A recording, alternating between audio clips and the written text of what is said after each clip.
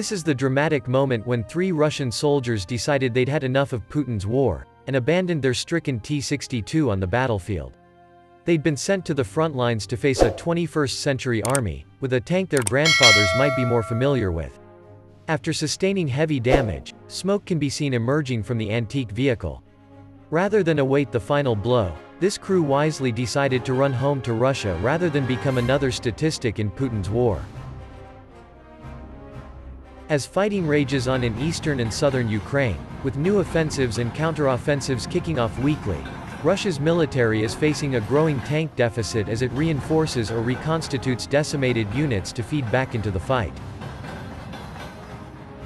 Imagery confirms Russia has lost at least 760 main battle tanks in combat in Ukraine by June 7, the majority relatively modern T-72B3 and T-80 tanks, though the true total is surely higher. A video in May revealed Moscow has begun tapping its inventory of retired T-62 tanks, a type introduced into service in 1961, delivering a trainload into the occupied city of Melitopol in southern Ukraine.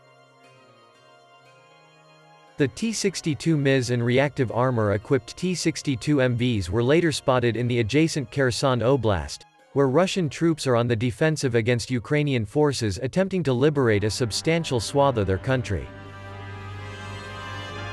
The T-62 is something of the middle child of Soviet-era tanks, entering service in between the more successful and ubiquitous T-54 and T-72. Indeed, the design's lumpy turret makes it strongly resemble the preceding T-54, but the longer T-62 can be distinguished by the wider spacing between its 5 road wheels. It's undoubtedly a bad sign for Russia that it's compelled to dip into inventory of retired tanks rather than use better armored T-72s and T-80s.